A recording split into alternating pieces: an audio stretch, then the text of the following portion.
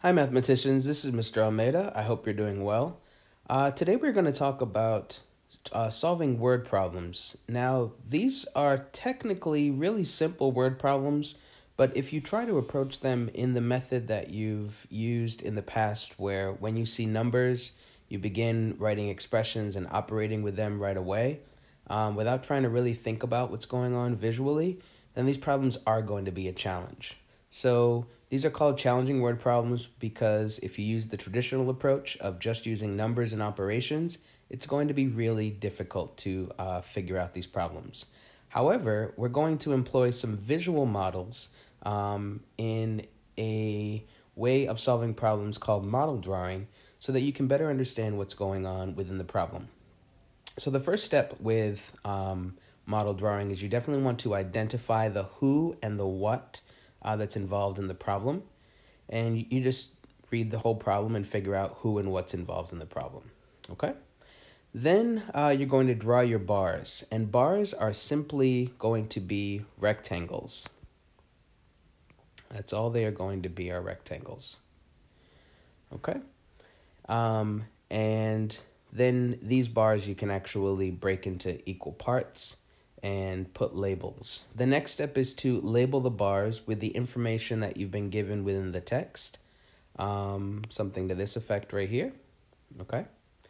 And then you can do this with either length markers, brackets, or braces. All right. And they look like this. You can either do this in your drawing. You can either do this, or you can do this. Okay, and this will mark off the part of the model that you're drawing, or the part of the unit that you're drawing, to figure out what the label that goes there is all about.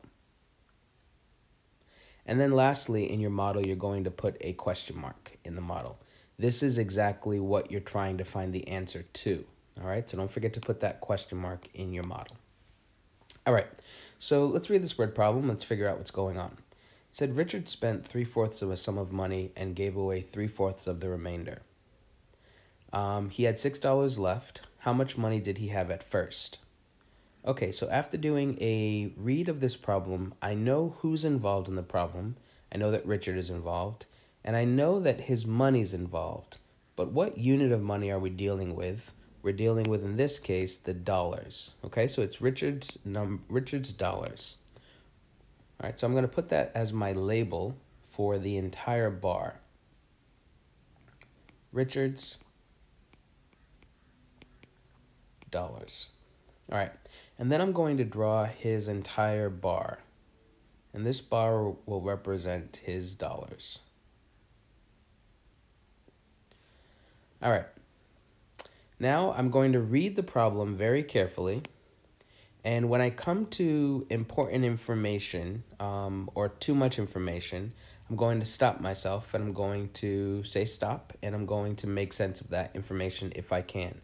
If I can't, then I'm going to move on. But if I can, I'm going to put a check mark after that so that I can figure out the rest of the problem while thinking of what I've already taken care of. All right, so here we go. Remember to stop when you come across important, too much information, or a piece of information that you can make sense of right away, or any punctuation marks. All right, here we go. Richard spent 3/4 of a sum of money. Stop.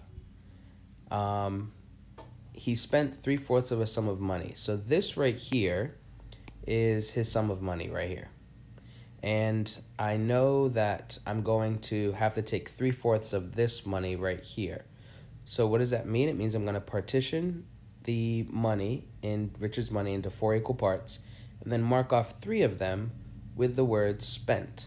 All right, so let me just underline that right there.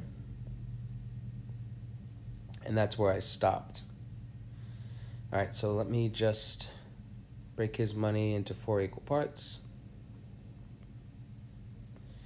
And then mark off 3 of them. This represents 3/4 of his money. This right here represents 3/4 of his money. And I'm going to mark off 3 of them as spent. All right. Did I make sense of the information that was given to me right here? Richard spent 3/4 of his money? Yes. So I'm going to place a check mark right here. This allows me to make sure that I'm taking care of every piece of information that I'm given. And if I can't use it, then I'll go back to it. But if I can use it, then I'll put a check mark after I've modeled it. All right, next it says he gave away 3/4 of the remainder. Well, the remainder of his money, but what remains? Oh, in the model, this remains right here. So it says that he gave away 3/4 of the remainder. Well, the remainder is only one part, but I need to partition that into 4 equal parts. Well, first I ask, I only have one part, right? Is 1 divisible by 4? The answer is no. So therefore, I'm going to have to break this into 4 equal parts. But because I want to make every single part of these have equal parts so that I can have all units being the same size, I'm going to have to partition all of these into 4 equal parts. All right? Afterwards, but let me just mark off what I need to first.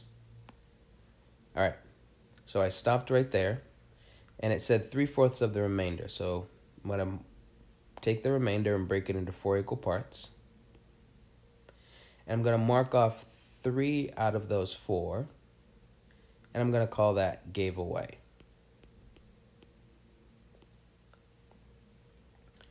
All right, and remember, whatever I've done to this piece right here, I'm going to do to all these other pieces just because I want them to all have the same size of the parts.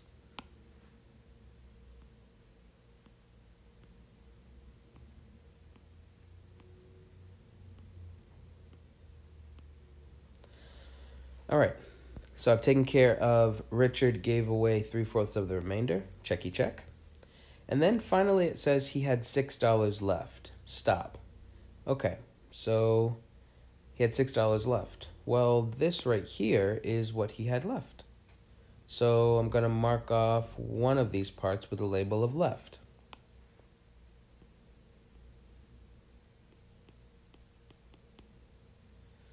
Okay. And have I made sense of that? Well, not fully yet. I haven't put the $6 left, so I'm going to put $6 right by the left. And I'll have to put the dollar symbol because the dollars are already over here. All right, so now I am going to place a check mark in the text because I've made sense of that. Lastly, the question is, how much money did he have at first? So I'm going to underline the entire question. And how much money he had at first would be all of this money.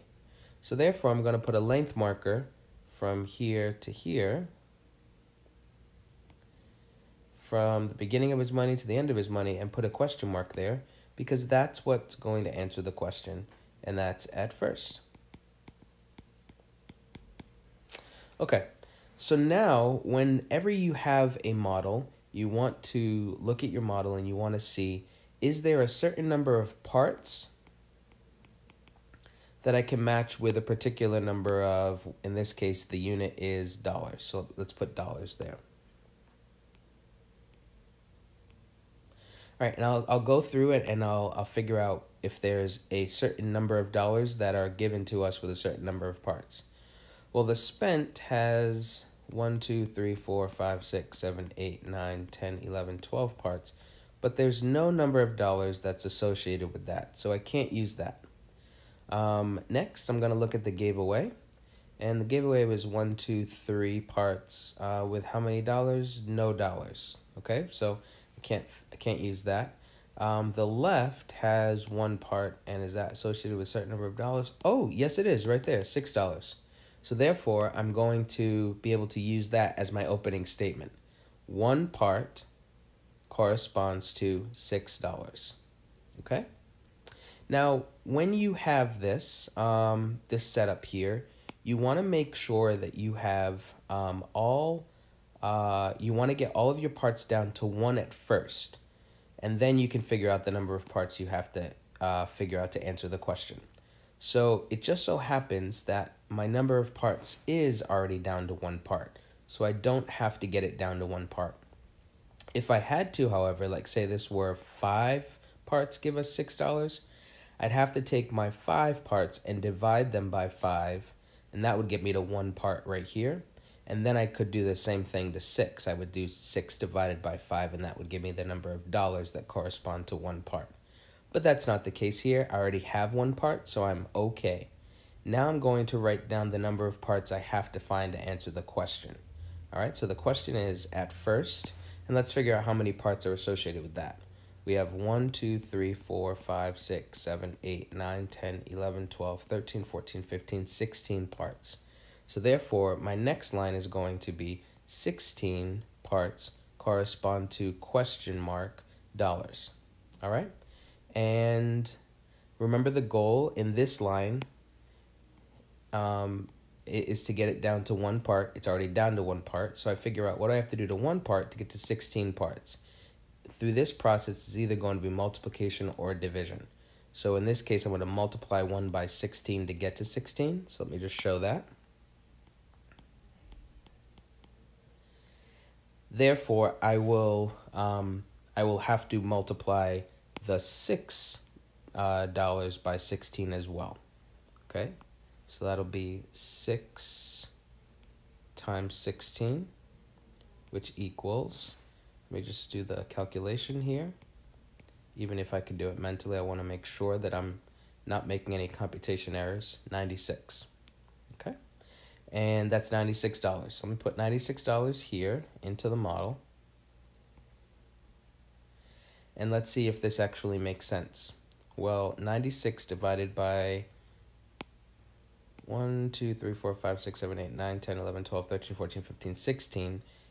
If that comes out to be 6, then one of these pieces is 6, and that's accurate. And that does mentally check out. You can also do it on paper to figure out if that checks out. All right, so it looks like I found the answer to my question, and it's $96. Richard had $96 at first. So let me write an answer statement for that.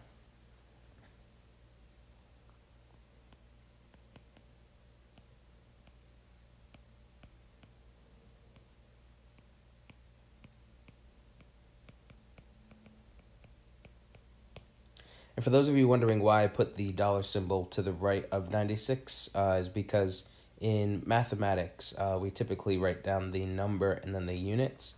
However, customarily, when it comes to American culture and in the United States, we put the dollar symbol to the left of the number. It's the same as saying like 5 cats instead of cats 5. Like I have 5 cats instead of I have cats 5.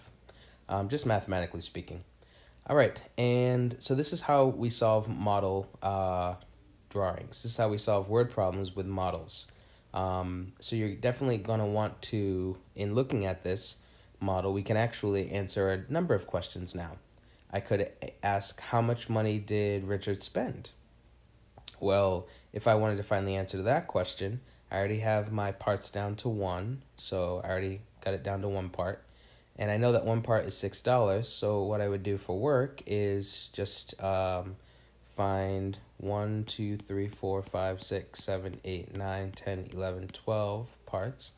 So 1 times 12 is 12, and then 6 times 12 would be $72. So Richard would spend $72 there if I wanted to ask the question for how much money Richard spent. If I wanted to figure out how much money Richard gave away, I know that each one of these parts is worth $6, so he has 1, 2, 3 parts for giving away. Therefore, 1 times 3 is 3, and then I would do 6 times 3, which is $18. So Richard gave away $18. And if you add up the $72 here, the $18 here, that's $90 so far, and then the 90 plus the $6 he has left comes out to be $96. So model drawing actually allows you to, yes, you can answer the question that's given, but it also allows you to answer a whole number of other questions that you could be asked to figure out as well. So I hope that you enjoyed this video, and I look forward to you solving some really challenging word problems, but we all know now they're not really challenging. They're just requiring a different method of solving the problem. All right, take care, mathematicians, and have a great day.